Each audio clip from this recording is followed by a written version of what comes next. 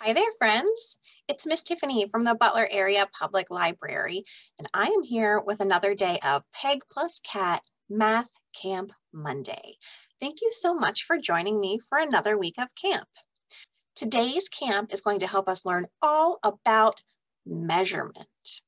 So the measurements of things help describe them to other people. When you were born, the doctor took your weight and measured your length. These are both different types of measurements. So you may have weighed 5 pounds or 7 pounds, 3 ounces. You may have been 18 inches long or 20 inches long. Different things have different measurements, and different people have different measurements too. Some people are taller and some people are shorter. There are lots of different ways to measure different things, and we are going to talk about some of those this week. If you haven't had a chance to pick your packet up yet, that is okay. We have them available in the lobby of the library, or you can download them from the link in the description of this video. So in your packet, the first thing you'll see is the caregiver letter. And again, we see those little QR codes on the letter. If you scan those QR codes with your phone, it's going to take you to some different resources, and I would like to share them with you right now. The first resource is going to take us to a short video that we can watch called Peg and Cat Fly Over 12 Monkeys. And we're going to watch just a moment or two. And now for the next trick. Next trick? Our acrobat paired by this one elephant flew through the air the whole length of the tent. So length is a unit of measurement that tells you how long something is. And Kat is going to talk about height in this video as well, which is another unit of measurement to tell you how tall something is. If you scan the next QR code, it's going to take you to something that you can play. And this is a game called Scrub a Dub. In this game, you take a look at the size of an animal, and then you have to figure out which bucket and water and soap is the right size to fit that animal.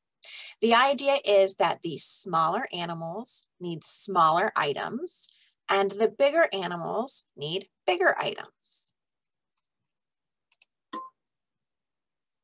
So the farmer wants to take a picture of his animals, but look at them, they're totally filthy.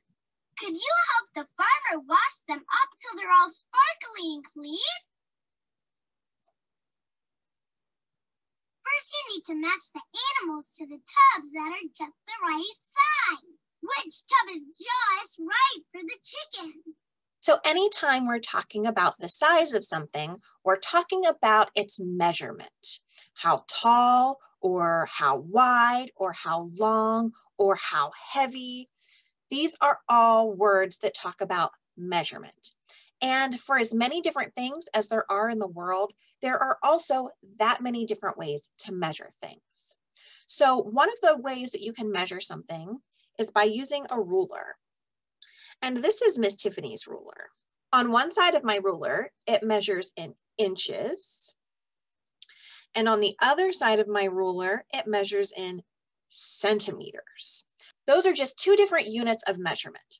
So I can use my ruler to measure anything I want to. I can measure how wide my hand is. If I put my ruler on one side of my hand, I can measure it across. And Miss Tiffany's hand is about 3.5 inches wide. Or I could use the centimeter side to measure the same thing or something totally different. I could use the centimeters to measure how tall this book is.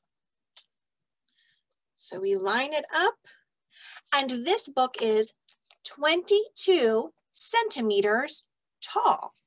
So a ruler is one way to measure something, but there are other ways to measure things depending on what they are. Have any of my friends ever made cookies in the kitchen before?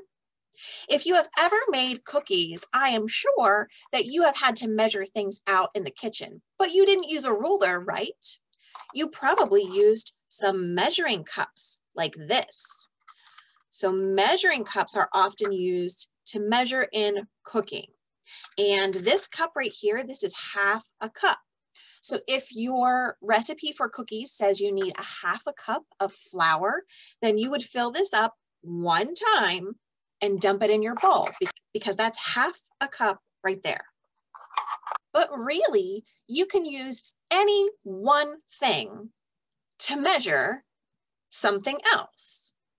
So let's say Miss Tiffany wanted to measure a piece of paper, but I didn't have a ruler. I could find something like this marker, and I could use it to measure the paper and tell you how many markers long or wide or tall the piece of paper is. So we are going to measure how wide, which means how far across, this caregiver newsletter is using my marker. So there is one marker there and not quite a second marker. So this paper is just a little less than 2 markers wide. When you measure across something like that, it is width or how wide it is. When you measure how far up in the air something goes, that is the height or how tall it is. So these are some of the skills that we're working on this week in Math Camp. And if you take a look at your packet, you're going to see some activities that are going to help us do that. First of all, we have this little Peg Plus Cat measuring tool. And in this story, you're actually going to use cat as your form of measurement. So remember how Miss Tiffany just measured her paper using the marker? Well, you are going to use cat to measure things around your house. Then, after you're done using cat to measure, you're going to use this chick as your form of measure. So you could compare how many cats long is your bed? How many chicks long is your bed? The activity is going to give you a list of different things for you to measure. And you have to pay attention because it may ask you how many chickens long it is, or it may ask you how many cats long it is, or it may even ask you how many inches long it is. And if you picked up your packet at the library, your packet includes your very own ruler to measure things around your house. Friends, I hope you had fun this week working with measurement at our math camp. Remember, Peg Plus Cat Math Camp Monday is part of our Inquire Within partnership with WQED Education and WQED Pittsburgh and is sponsored by the Center for Community Resources. We really think they measure up. Thanks so much for joining me at camp. I'll see you next week.